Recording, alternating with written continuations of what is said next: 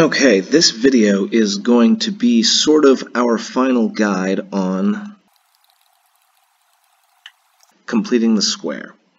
Now, this time I'm not going to write down a specific step-by-step method to always take because sometimes these problems can go a couple of different ways. So, I'm just going to do this through a couple of examples. Example 1. So what I've got here is y equals x squared plus 2x minus 24, and I want to put that into vertex form.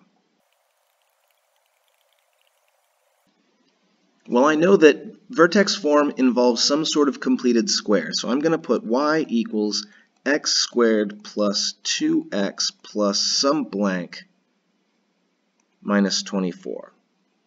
Okay? So let's see. What number belongs in that blank to make a perfect square?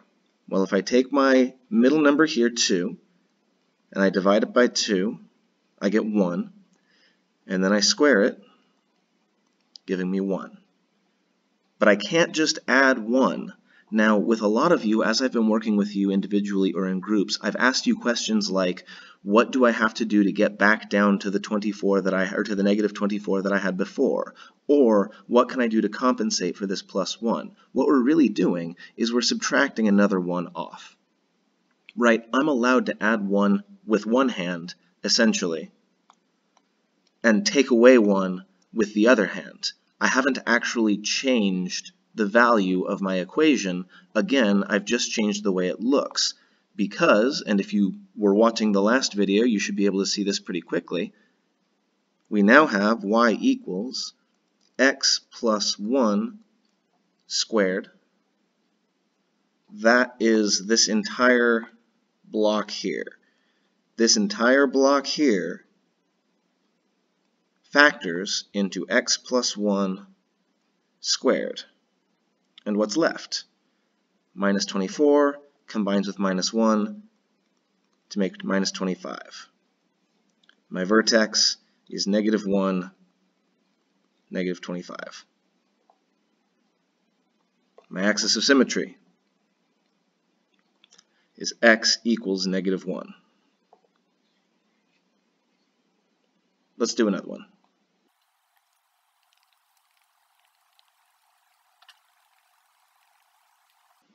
Okay, our second example, y equals 5x squared minus 20x plus 6. Now don't let the fact that there's a 5 in front of the x squared upset you. We will be able to handle it. It won't be too terribly difficult, and in fact it is something we've sort of already been doing in this class.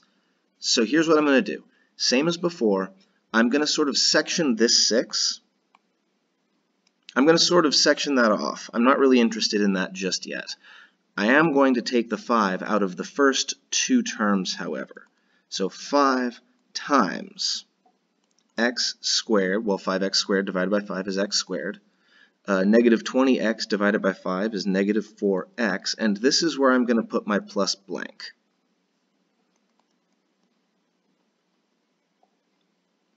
So I need to have this x squared here by itself in order to complete the square. So if there's anything hanging out there with the x squared, like that 5 that was hanging out with it, I have to factor that out, even if it makes the problem ugly, and it will sometimes. Even if it makes the problem ugly, I have to factor that 5 out, at least of those first 2 terms, so that I can figure out what number I need in order to make a perfect square. So, as of right now, we take this middle number, negative 4, we divide it by 2 to get negative 2, and then we square that to get positive 4. Now, normally, what we did last time is we would have subtracted 4 off of this as well. However, I want to make it very clear, we're not just subtracting 4. This 4 isn't just a 4. That 4 is 5 times 4. That 5 is still there. It's not gone anywhere. So that 4 is actually 4 times 5, which is 20. So I'm actually adding 20 with one hand, so I need to take away 20 with the other hand.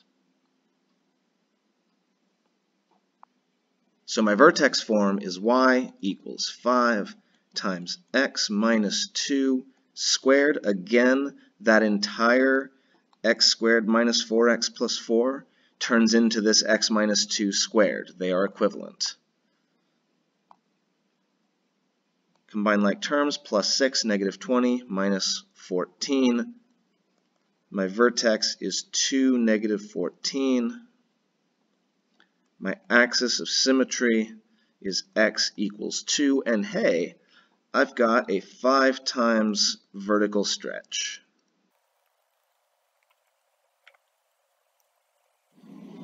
Our next example will be y equals 3x squared minus 6x minus 34. So once again, I'm kind of only going to look at the first two terms for the moment. I'll deal with this negative 32 a little bit later.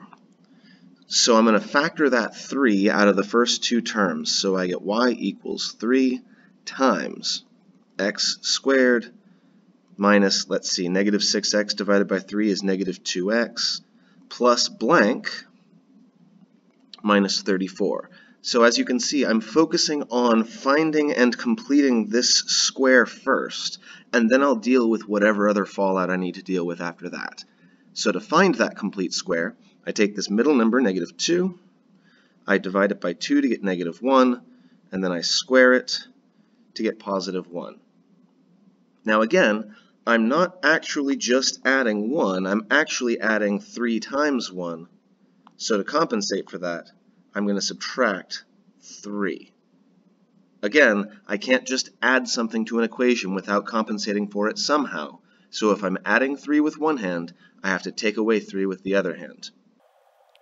Okay, well, the whole point of this, x squared minus 2x plus 1 is the same thing as x minus 1 squared. The 3 is still there. And negative 34 minus 3 is negative 37. So our vertex is 1, negative 37. Our axis of symmetry is x equals 1. And we have a 3 times vertical stretch. If you really want to challenge yourself, see if you can also find the y-intercept and the x-intercepts. But for now, let's move on to the next example. Example 4. 2n squared plus 5n minus 7. So looking at this problem, the first thing I notice is how much easier it would be to put this into factored form. Unfortunately, that's not what we're doing. We're putting it into vertex form, which is going to be a whole lot less fun. So again, the negative 7 we're going to kind of section off for a moment. And this is going to be 2 times n squared plus, what's 5 divided by 2? 2.5n plus blank minus 7. Remember how I said that when you are completing the square and there's a number in front of the n squared or the x squared, you got to factor that number out even when it hurts. And in this case, it definitely hurts. Now I've got my calculator on me, so I know that 2.5 divided by 2 and then squared is 1.5625. I also know that I'm subtracting not 1.5625, but 2 times 1.5625. So I'm actually subtracting off 3.125. Again, I want to make it as clear as I can that this number, which I added with one hand, and this number, which I subtracted with the other hand, are the same, and that's why I'm allowed to do it. Because I added 3.125 in here, I had to subtract 3.125 on the outside. Okay. Finally, last step, I promise, 2 times n plus, what is 2.5 over 2, actually? 2.5 divided by 2 is 1.25 squared minus 10.125. So our vertex is negative 1.25 comma negative 10.125. Our axis of symmetry is x equals negative 1.25, and we have a 2 times vertical stretch. So that is a basic primer on how to complete the square in basically any situation.